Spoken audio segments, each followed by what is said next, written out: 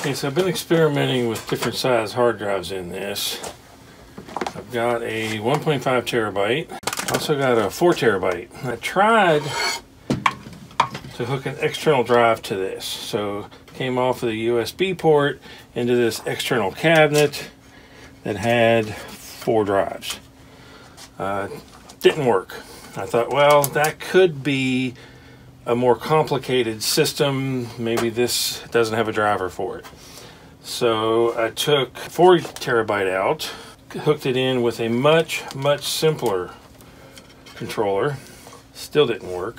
So I got out the 1.5 terabyte, tried it in the USB port with the very simple controller, and it wouldn't work.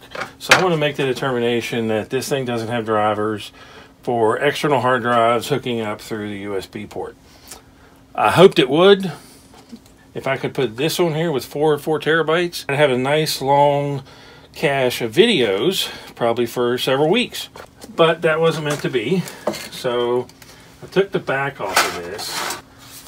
It has 1, 2, 3, 4, 5 screws. I want to be sure to turn this off, by the way. On the 1080p system, there was a cable coming from this hard drive going into the motherboard, and power coming in differently. And that was actually great because guess what? You could change the hard drive or play around without taking this out. So now I gotta take this whole hard drive off to try one of these other ones. So we might as well get used to that. Mounting screws are underneath, no big deal. We'll go ahead and disconnect all this stuff to make it easier.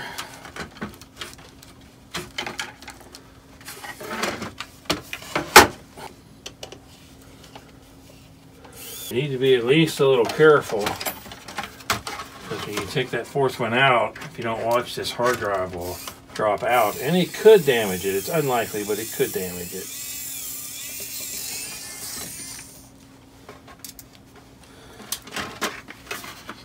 So once I get those screws out, I just pull that back. Now what they've done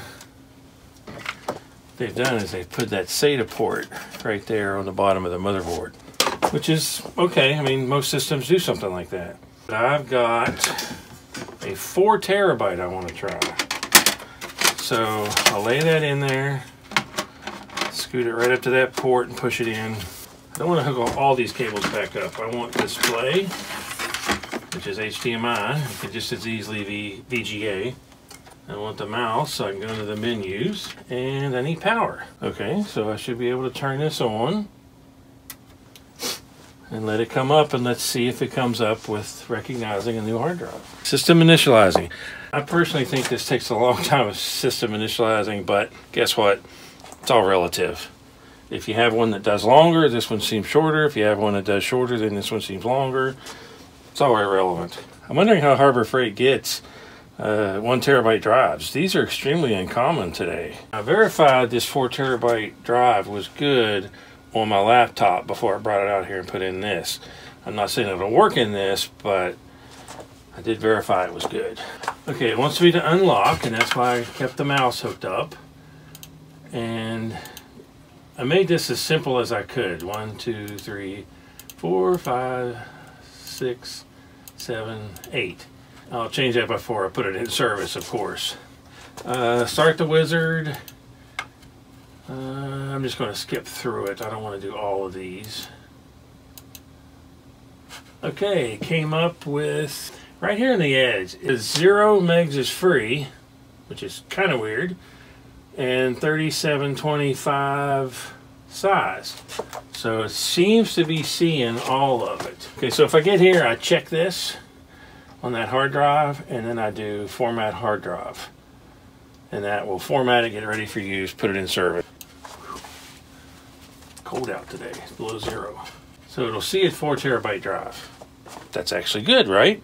My concern was if the motherboard is a 32-bit Linux system, then it's going to see 2 terabytes. If it's a 64-bit system, it's going to see over 2 terabytes. So if I put a 16 terabyte in here, it should read it. We have them, but I'm not going to take them out of service to try them here. Solves that mystery that it does support those. Okay, so believe it or not, that's also how you replace the hard drive.